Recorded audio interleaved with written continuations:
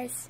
Now, I'm at my grandma's, but anyways, I just wanted to give you a quick reminder, something really fun that I'm going to be doing.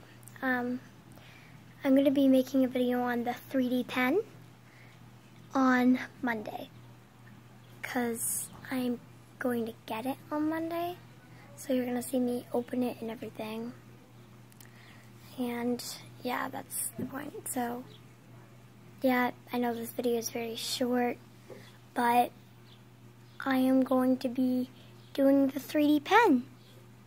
I don't know if it won't work correctly. I bought the filament, 50 things of the filament. But anyways, I bought the filament and the pen that I was using in class for this project I was doing in the gifted class. Anyways, so I know how to use it. I've used it before, but I didn't open it. I got to use it in my class, and I made a square. Yep, that's me. I'm the girl who made a square. So yeah, I'm gonna try making more, maybe better things. I don't know, I got glow in the dark too.